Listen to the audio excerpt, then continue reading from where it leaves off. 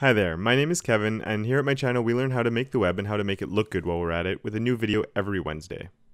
Today we're going to be looking at a little coding quickie. We're going to be looking at the CSS property that I didn't know about for the longest time, but which I really love now that I know about it, outline. So the outline is fantastic for nice little extra touches from the design of our sites. And it's a lot like the border property, but it has a few big differences. So I've set up this code pen, so I'm going to share the link to this in the description below. You can come in here and play around with it if ever you want to. So the first thing I want to look at, and one of the cool things with the outline, is it goes after the border. So we always have our border that goes as far out all the way on the edges. So let's set one of those up on my box here. So we'll just do a nice simple border. Let's say 5 pixels solid black. And I get a border all the way around my box. I'm assuming you guys know how that works.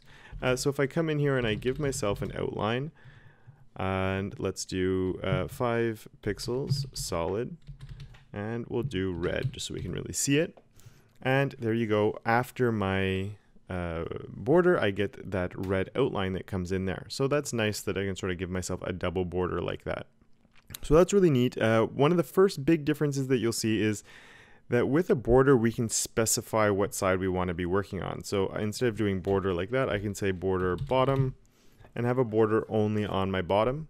I can't do that with an outline. Outline won't work that way. So if I do outline bottom, it's just not going to work. There's no outline bottom, left, right, or top. It has to go on all 4 sides. So you might be sort of wondering what the point of it is. Right now, it just seems sort of like a not so good border, or a dumbed down border. But we have this really cool second property that comes along with outline, and that's called outline offset.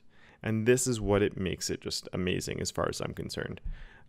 So let's change this. Let's leave it red for now. And I'll come down and add an outline offset. And I'm going to do a 5 pixels.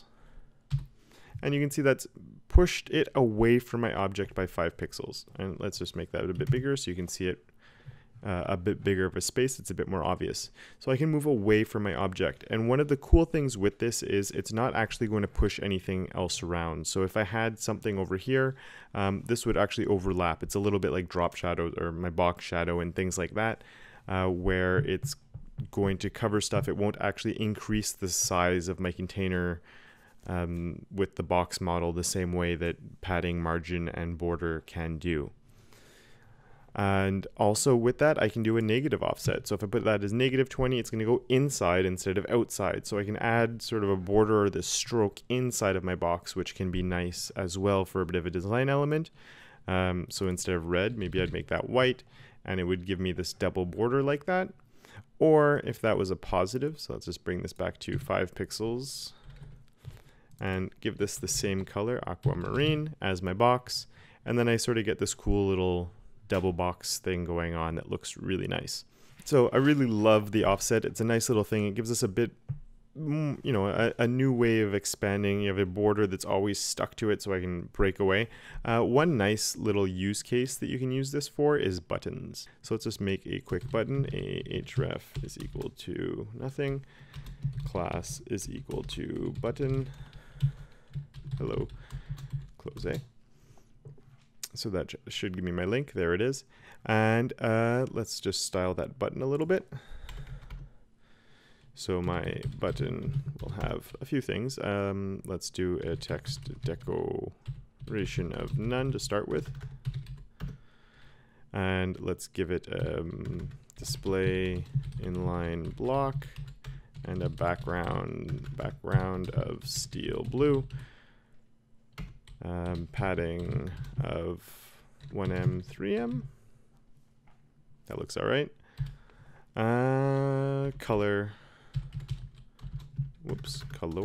will be white.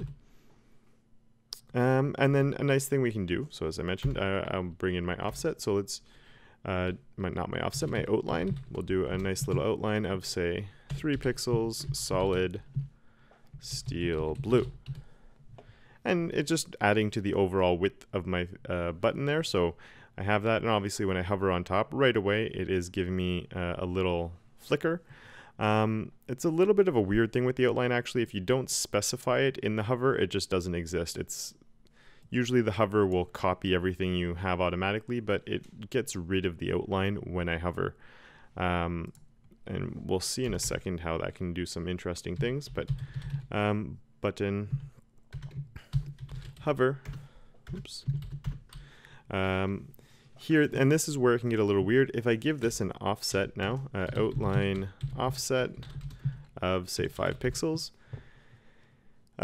you'll see it doesn't actually work. It's kind of weird that way. But if I come in here and I give this an outline of 3 pixels solid steel blue, now it's going to jump out and away. So I'm not sure why it works that way, but I do need to specify my outline here and my outline over here. And the main reason I want to do that is because I actually want this to transition. Transition, all ease in out 300 milliseconds. And it gives me this cool little hover effect going on right there where that little thing, you know, the whole box expands outwards. And I like that. And again, if I didn't have this outline on there, I would get this weird sort of disappearing outline. Maybe you like that. I find it really awkward and confusing. So just for whatever reason, you need to specify the outline in both places for it to actually work properly. And if I don't have the outline here, it sort of works, but it's not really starting from anywhere. So it sort of just fades in. Maybe you like that.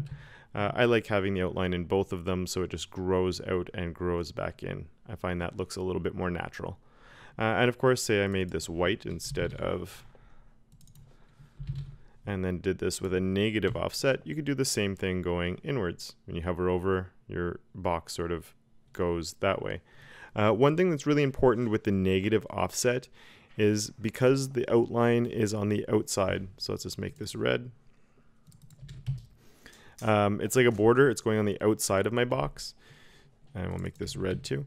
So it's coming 5 pixels inside, but it looks really small because it's doing 5 pixels inside, but this is 3. So I'm left with only 2 there. So if you really want a 5 pixel space all the way around, I'd want to do 8. So I'm doing 5 plus 3. And now it's going where I'd sort of expect it to. Switch those back to white just so we can make it look a little nicer.